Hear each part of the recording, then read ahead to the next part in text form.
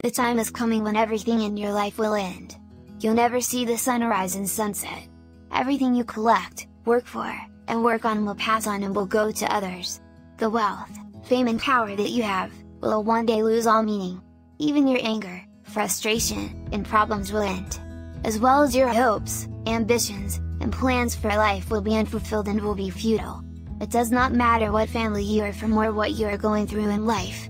In the end, whether you are wise or ignorant, woman or man, even your skin color will be worthless. What is life like? How can you measure the value of your days? What matters is not what you buy, if not what you build, not what you get, but what you give. What matters is not the amount or extent of what you have learned, but what you have been taught and learned by others because of you. No matter how good you are, what matters is your character. It doesn't matter how many people you meet, but how many will feel at a loss.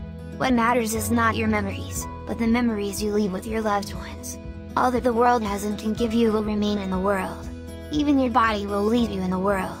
Because you are naked out of your mother's womb, so you are naked to return to God when the time comes.